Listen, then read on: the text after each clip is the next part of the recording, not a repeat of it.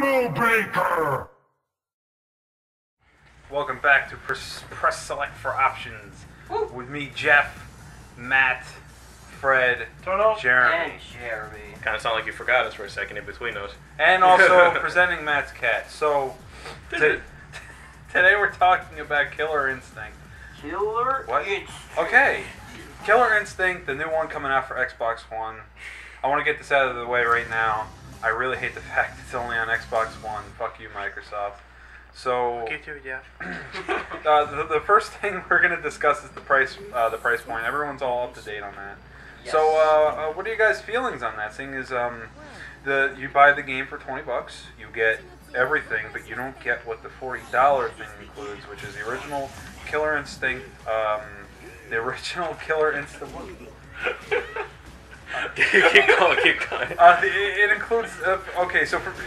Stop doing it! I'm sorry. Keep going. I was wondering what's going on. That's for the viewers. Matt's just staring at Jeff. No. Oh, That's for okay. the viewers. There is a giant ass bug on my wall. Yeah, no. You know, to be fair. Okay. Can we? Yeah, keep going. Yeah, I'm sorry. Go ahead. Oh, yeah, I'm in. So, all right. So for $20, you get the full game of Killer Instinct. You get all the 8 characters coming out with it. You get the story mode, which will apparently come later in the span of the game, which I don't really agree You get that with the $20 mod? Yeah, you get that with the $20 mod. Okay. You get story, You you get get everything. online, you get versus, you get training, you get your you get your standard shit, which is nice for $20 for a game they've only been working on for what, like not even a year or so. And then you got the $40 model, which includes all of that, plus you get the original Killer Instinct arcade port, which is a nice thing. I feel like that's a nice thing to include with it. Yes. And you also get like accessories. I don't know what that means either. Accessories. Accessories with the $40. Yeah, I don't know what that means though. Like, what do they mean accessories? In video games, man, you gotta accessorize. Okay, so yeah, what do you guys think? Fred, what do you think? Me personally, $20. That's a nice price for a game. But the $40 for costumes and other accessories, quote unquote, I don't know if I agree with that. Maybe $30 I could agree with, but $40 that seems like a little bit much. Because when the second season comes around, there's gonna be another $40 pack maybe, and that's We like don't $80 know. for We the don't. full game. If it is like it's gonna. Yeah, I just think. Sorry. What? Oh no. No, I'm good. Okay. Yeah, I make sure he's finished before I say something. Rematch. But I think 40 is a little steep, especially when you can't really say what's bundled with it at the moment. Like, accessories is not a selling point. You can't say accessories, in my opinion. You gotta definitely let us know what's in that $40 bundle to warrant that price. I mean, like, when I'm walking into a store and paying $60 for a game, I know what's in that game. I know everything that it has to offer, besides maybe like story or something like that. But to say you're getting the $40, you're getting the characters, the stages, and accessories, I don't know. That's a little off-putting for me, at least. Yeah. $20. I agree with that $20 price point, though. That's pretty sexy. Yeah. So, what do you think, Jeremy? I actually don't mind it all that much.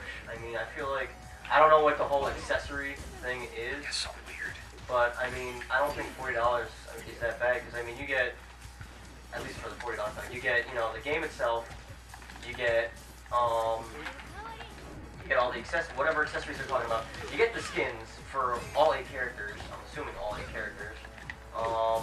You also get that wonderful port of the first KI. Oh, that's right. Sorry, I forgot. Yeah, you also get those costumes they were talking about. No, that warrants a whole $20. Yeah, but you got to remember, this is the first time the game's ever being ported outside of the It's true. arcade. Well, I figure you got 8 characters. Maybe like each costume is gonna be like what, $1? No, $8. The original it's gonna come to a total of like another like $20. And then you get whatever other accessories. We don't even know what those are, but we'll not even count those. And then you got the arcade port itself, right? Yeah, the original version. I'm assuming it'll be all HD-ified. It'll look a lot nicer. Yeah, which it doesn't have any online, but they say they want to put it in. So I mean, I don't see any problem with that. I mean, I don't think it's too bad. I mean, and if the $40 really isn't your cup of tea, there's always that wonderful $20 pack. Yeah, There's also something else that wasn't mentioned when we watched that video for it, the demo thing, where, alright, so you could download the demo, you'll have a character, right, and it rotates. I'm getting destroyed. Oh no. So you get a character, right? You get Jago, and with that you can buy a character. You could buy a character for $5. You don't have to have the whole roster. Yeah. And they're doing it in rotation. So like 1 month it might be Jago, the next it might be Saber Wolf. Whatever. But what do you guys think of that? Of that, because when you get that demo, you can also go online with it too and play and have the full story with that character. It's just like any other of those free to play, like a lot of free to play games where like for example Techno Revolution, where like you start off with a set amount of characters and just happens you start out with Jago, and that's all you get for now. And then like over time they'll just release more. I don't know how long it'll take, but they'll release more. And I mean I don't think that's too bad either. I don't think that's too bad of a deal. I mean you'll get a feel for the game. At least it's something free to play when you first get it. And you get everything, which is not bad. Well, people like us, it might be weird though. I mean, we usually just buy the whole package.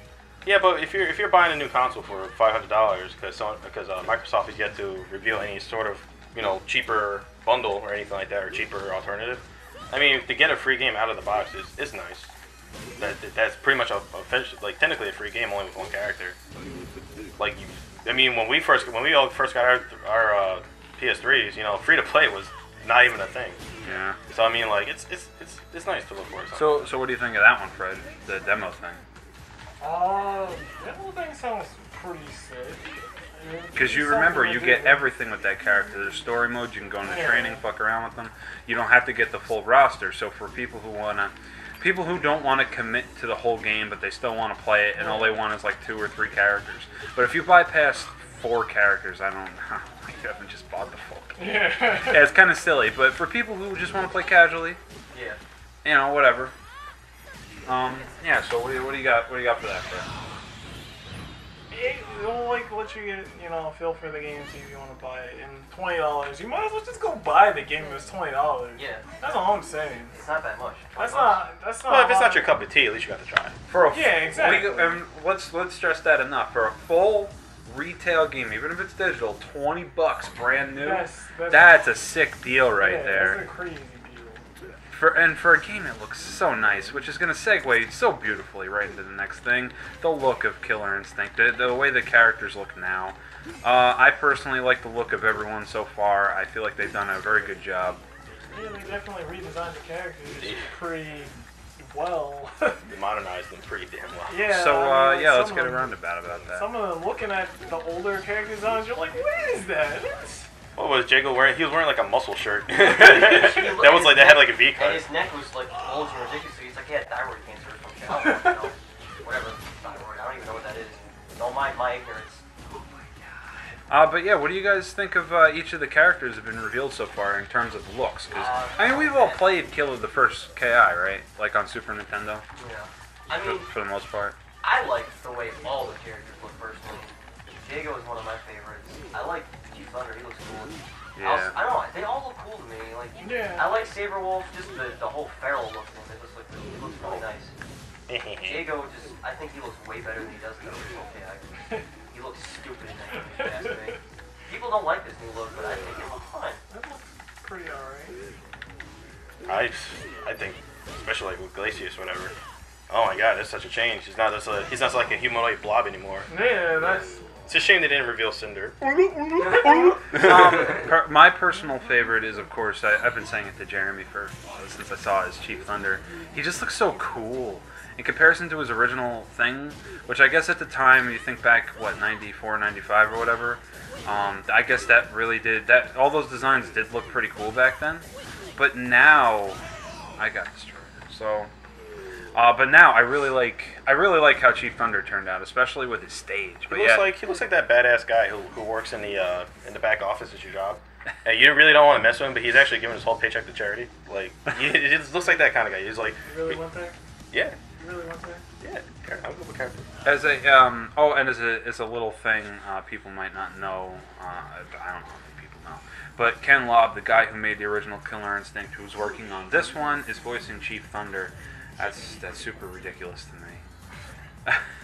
I thought that was really cool. But after listening to it, I'm like, geez, this is really Ken Lobb talking. Like, Yeah, I didn't even. what did he say? He's like, blah, blah, blah. He just says he's like.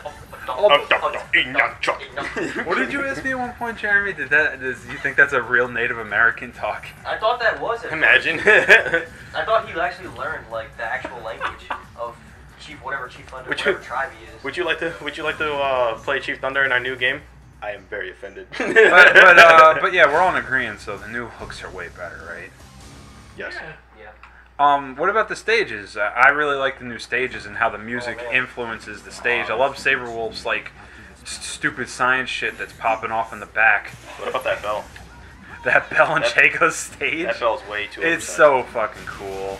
All the stages look really nice, really nice new designs, and they do as the fights go on, they dynamically change. You know, the over time. dynamic combo themes. That's cool. Like the Chief Thunder one was really nice. You know what I noticed about the stage? What? That's nice for the next generation. If you notice, like that, I noticed it with that one stage, like the Tropical Storm, whatever. And even the Glacier stage, you notice that the background is not like a lower polygon count or anything, right? It's like high res, like everything. Like it looks really good. Like in this, like the models in the background, like those characters. Yeah. You can tell they're like lower polygon count. They're running at a lower frame rate. And they're running at lower everything to keep the core game going. I like what they're doing with these next gen consoles, where like they have like a dedicated GPU and all this stuff for that. You got to admit, Nancy does look pretty cool. It does. I'm saying it really does. But you see where they have the sacrifice in the they background. have the sacrifice. Like look at that guy taking pictures. That is the Street Fighter 4 guy.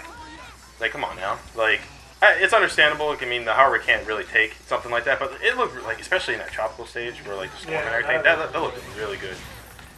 Like I'm not even a big fan of like Killer Instinct. I played the originals. I haven't been keeping up with this new one besides what Jeff's been going on with me and all that stuff.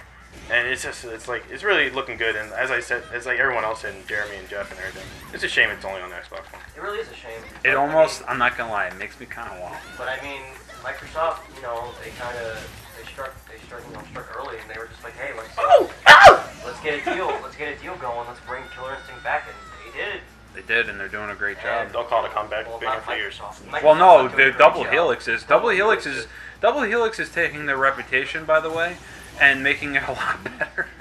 Because they didn't work on great games before, so it's very impressive. They're crappy. They work on Green Lantern, Rise of the Manhunters. Oh. Yeah, that's them. Oh. So yeah, I mean, stages, characters, they look awesome. The dynamic music changes are probably the best thing about that. You guys saw the new change-ups with the camera pan out. Remember how it was only on the bridge stages and they would like pan out to see the rest of the stage? I think that's also really cool. No. That's hot. It is hot. I mean, bam, bam, bam. I'm trying to think of in terms of looks or what else. Some of the other things that they mentioned in terms of looks is, for example, Saberwolf, how when he's just standing there, he's kind of twitching all the time because of how much science he's pumped into his body. Well, it's not just that. Not just the I gotta go home and play physical cookie look, clicker. but if you also the whole new lighting. Yeah, the lighting. The new lighting system that they implemented. Like if you look at it, for example, in Chief Thunder Stage, when the rain starts kicking in, and if you win a match or whatever, or if you look at him during the match when it's raining, you can see how much the lighting really changes the colors of everything in that game, and it's really nice looking.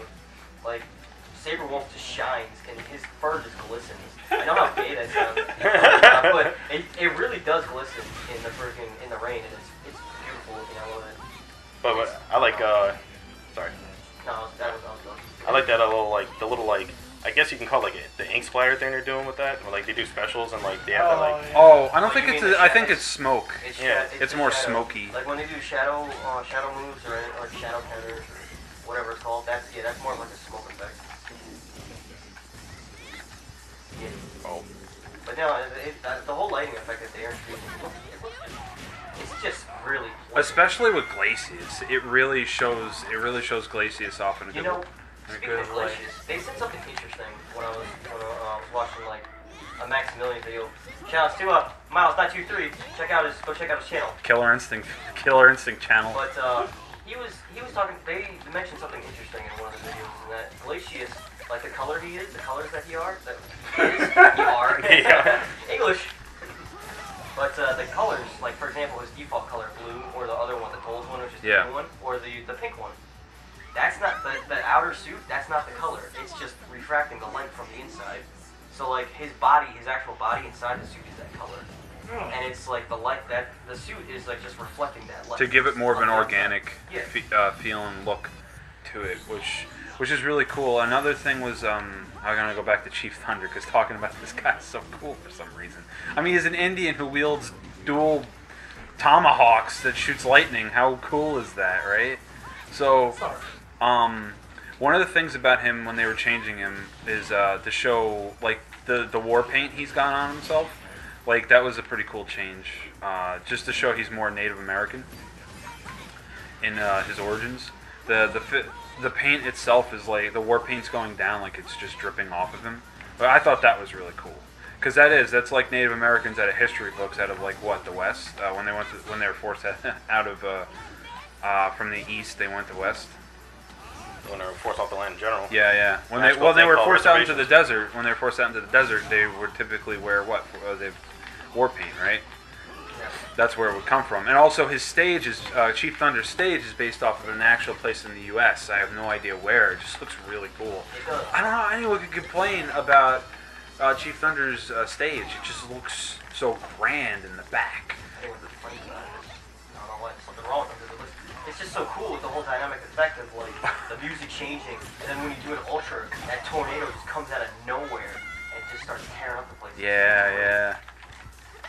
Oh, that you lived. I did. So, he blocked it.